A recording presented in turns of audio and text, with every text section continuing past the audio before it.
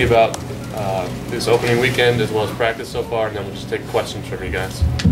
I appreciate everybody being here today. Obviously a exciting time of the year for us, and you know, we are anxious to get the 2013 season started. These guys have worked really hard. They've put a lot of time, energy, and passion into what they're doing.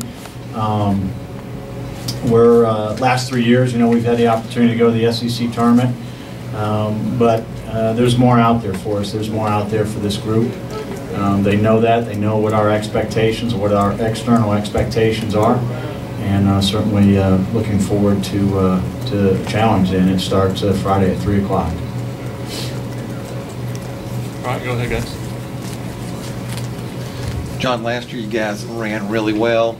Are you going to steal as many bases or try to this year, you think? I think, you know, the intent is to use the personnel that we have, but, you know, I really enjoy the fact that we've got some guys that can really run and do athletic guys. We lost 2 of our top base stealers, and Creed Simpson, who's playing professional baseball, and Jay Gonzalez, who will not be with us this year. I still think we're going to have some speed, but maybe a little different type of team. You know, not quite as much as last year. We're still going to have the athleticism, but you know, it becomes more of a, you know, a responsibility of some of the other guys. You know, Ryan Toa and some of the freshmen, and Dan Glevignac and some of those guys to help carry on to the tradition of being athletic and running and stealing. So maybe not as much as last year, but certainly an opportunity for us to try to create some runs for us. JP, just talk about, I guess, opening weekend with Koger, Rocky, and then Michael O'Neill, kind of thought process going to his first 3 games. Yeah, it's always, opening day is always exciting. You know, our guys they've seen enough of each other. They're tired of each other, facing each other. It's kind of like Groundhog Day all over. You know, every day is in the scrimmages. But you know, Daniel Koger started 15 games for us last year. You know, I think it was second most in the SEC. He's certainly a guy that we're counting on to go out and do some great things for us this year and continue getting better. Rocky McCord had a great summer, and Michael O'Neill is a junior college pitcher that we have high expectations for. So we got some other guys, Trey Cochran-Gill, Trey Wingeter, and Dylan Ortman. All those guys certainly competing for time also. JP, what are your thoughts about right field as it's stacking up right now?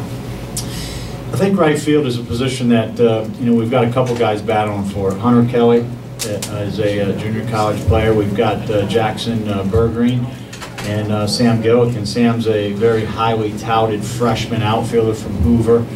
Can really run. He's one of those speed guys, Mark, that you know, that we talk about a little bit. But you know, I think right now that it's anybody's, you know, opportunity to keep that job. We're going to give several guys an opportunity this weekend. I think probably line up with Sam out there to start with in right field, but you know, they gotta earn their keep, and you earn it by performing every day. Yeah, Daniel, just talk about being a guy that you get to start the first game, a Friday night guy. I know that's one of the things that guys always shoot for, is to be a Friday night starter.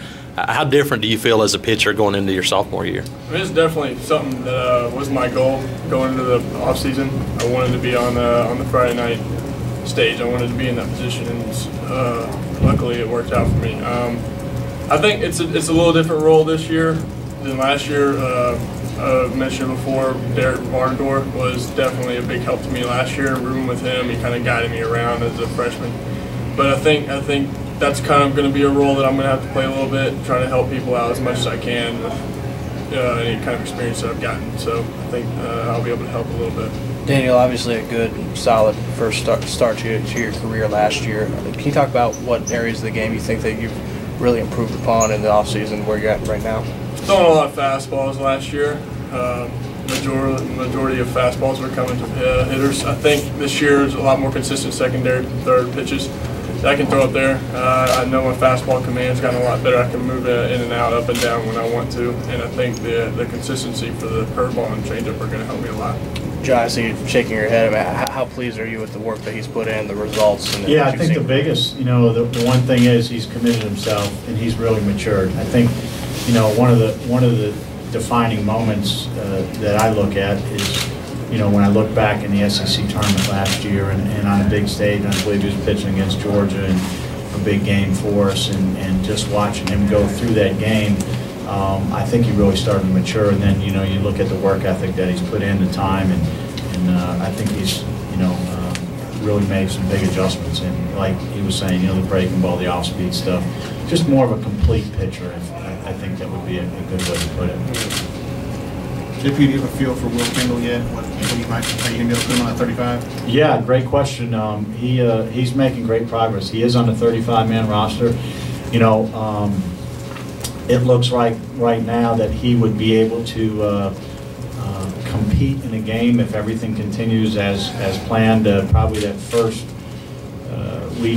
weekend when we play Vanderbilt, that looks like he might be able to go out there and actually compete in a game. Making great progress. Had another great bullpen today.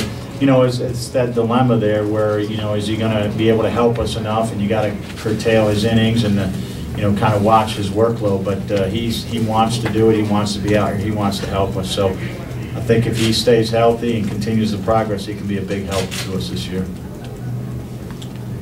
Coach, just get your reaction to the SEC preseason poll the other day coming out, having you guys seventh in the West and lowering your confidence overall. Just a reaction to that. Yeah, the thing is, I haven't talked to the team about external expectations right now. That's something that when we get to the SEC series, when it starts, we'll talk about that. We use that as motivation.